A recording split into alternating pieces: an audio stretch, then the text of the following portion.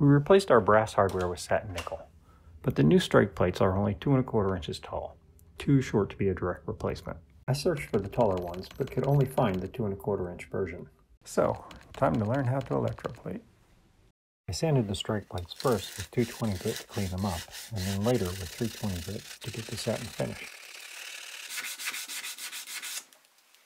I got these nickel welding rods from eBay and removed the flux. I dissolved the nickel rods in distilled white vinegar.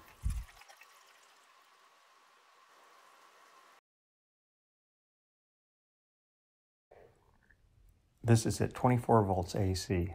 It took a couple of days. I added a new rod and switched to DC power.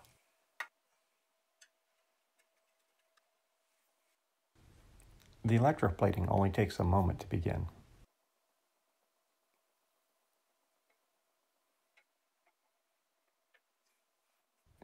Another 5 minutes built up the coating.